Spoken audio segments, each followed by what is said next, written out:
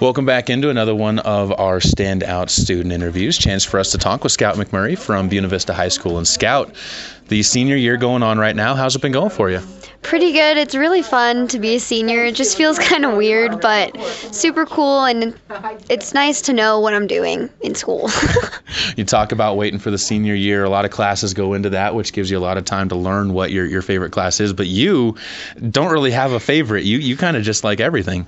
Yeah, I really like most of my classes. I'd say one of my favorites is definitely AP World because I do enjoy history, and I really like Mr. Revis as a teacher, and geology also because it's going to be really neat to learn about rocks with Miss Lemoncelli. You were talking about geology, and one of the cool things about that one here, you guys get to go out on a lot of cool field trips for that one and get to kind of have the hands-on. Does that get you even more amped up when you get to go out and see what they're talking about rather than just, oh, here's a pebble that looks like what we're talking about?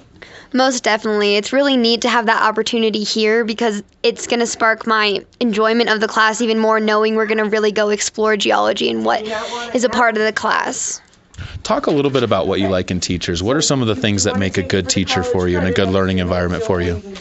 I like the teachers that have a structure and that still are able to include fun in your class and keep you involved with different and new ways of teaching styles. And yeah. Any teachers here who have really kind of jumped out at that and kind of shown themselves off as being able to do that? Definitely Mr. Revis. He really knows how to make AP World and any of his classes really fun and keep us involved. Even with his lectures, he keeps us engaged and makes sure we're paying attention, and then we do fun activities that include. And Miss Lemoncelli as well also does a different kind of structure, but she has lots of labs and different field trips that really keep kids excited about there. There's a lot of stuff to do in the school, but one of the things that you do a lot of sports at the school, but one of the things that is outside of the school but still a very educational thing that you do is 4-H. This year you did a bit more of a challenging 4-H project, 2 4-H projects in fact. Talk a little bit about what 4-H is like and what exactly you learned this year. 4-H really promotes agriculture, and it promotes the youth that we all come together and learn about animals and how to raise them and stuff. And I think that it's really neat to be a part of since I was 8. And this year I took a steer for the first time, which was definitely harder and a lot more work, but really worth it. I had a great time learning what it takes to turn them into a show steer and how much washing and other things you have to do to get them prepped for a show. And I actually ended up getting reserve grand champion, which was a super big deal for me, especially because it was our homegrown McMurry Land and Livestock beef, which is a really big deal because you're going up against club calves and ranch pasture calves. So it's really neat to have that different competition and learn about how agriculture can be judged. Well, and then you got to go and not only learn how to show steers and swine like you had, but you had to go and do the other 5 types of animals as well. What was it like learning on the fly and having to adjust kind of the teaching styles or the showing styles? It was definitely really hard to show the other species. I really struggled with my rabbit because you have to try to flip them over, which is really hard, and also with the goats because it was really hard to pull my goat around, and I did not know what I was doing. But it was a really fun experience to see what other kids in 4-H are learning how to show when I've grown up only showing pigs.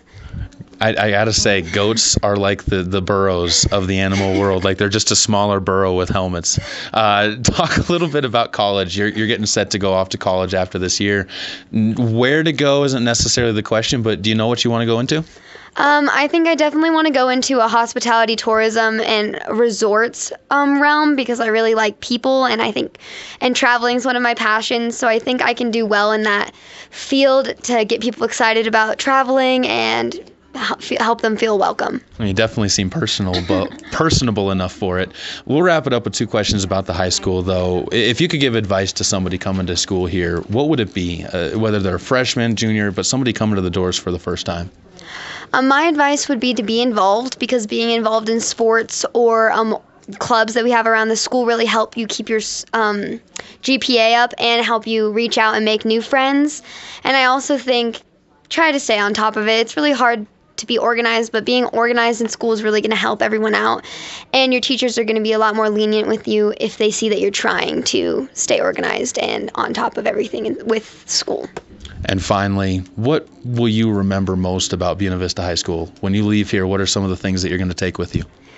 I'm definitely going to take the community, because we have a community not like any other school where everybody cares about everybody and we all are okay checking in on each other. So I want to take that hospitality that our school gives and bring it to wherever I go. I also think the pep at school, just the spirit around and the environment, I will hopefully carry on, because that's really important here.